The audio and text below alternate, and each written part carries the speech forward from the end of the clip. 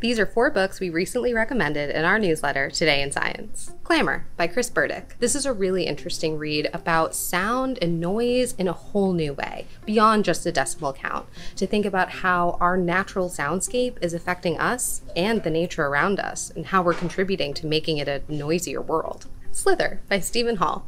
This was actually a really interesting deep dive into one very misunderstood animal, snakes. Rattling and sneaking up behind us, slithering away, is not a crime. They're actually a really acclimate animal that can help us better understand climate change and our evolutionary ability to adjust to our changing climate. Everything is Tuberculosis by John Green. This is a really heartfelt deep dive into a really heartbreaking illness that still claims millions of lives a year. But it doesn't need to. We've developed a cure decades ago. And it's really interesting how everything is actually tuberculosis, from the way we talk, the way we dress, to where our buildings are built. It's a really, really great deep dive from John. Is a river alive by Robert Macfarlane? It sounds like a really obvious question until you start thinking about it.